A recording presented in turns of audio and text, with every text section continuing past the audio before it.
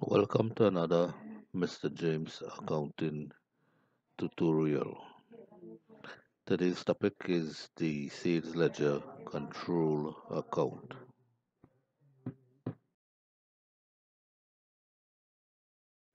Now in POA, there are some things you have to memorize, some things you have to reason out, and some things you have to calculate. Control accounts is one of those things you have to memorize. Okay, you have to memorize what goes on the debit side and what goes on the credit side. Okay. A control account looks like any other T account. The sales ledger control looks something like this, and the information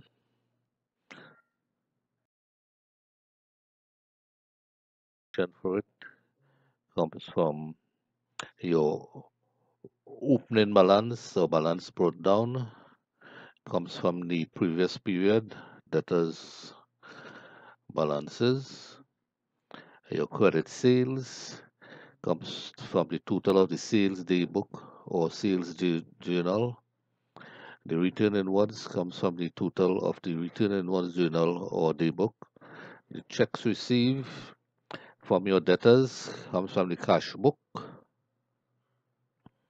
And the cash received from your debtors also come from the cash book. Discounts allowed also comes from the cash book. And the closing accounts receivable balance normally is calculated and compared with the debtors balances at the end of the period. Usual items that you find in a control account.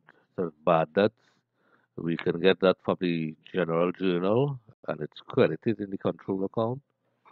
Dishonored checks, we can get that from the cash book or debited in the control account. Interest on overdue account, we can get that from the general journal and normally it's debited in the control account. And then we have set-offs, which we will get from the general journal, which is credited in the control account.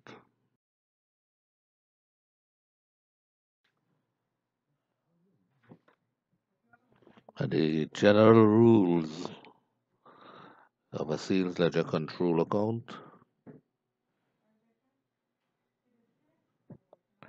Items which increase accounts receivable are debited,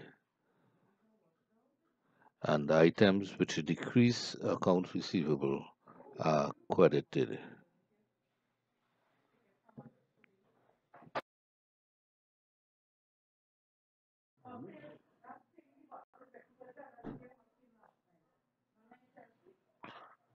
Here's a work example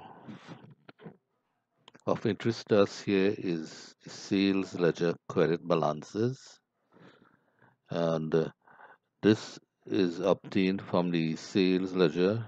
Those debtors who overpay their account sometimes will wind up with a credit balance on their account. When you add all together, you get this amount, and it must be shown in the sales ledger at the beginning of the month and at the end of the month here. Okay, the other items are what we just read, and as soon as you have memorized these, you can attempt the problem. I would suggest that you don't look at this until you have actually attempted the problem on your own. You should not attempt it before you have learned the items by heart. Have a good day, gentlemen.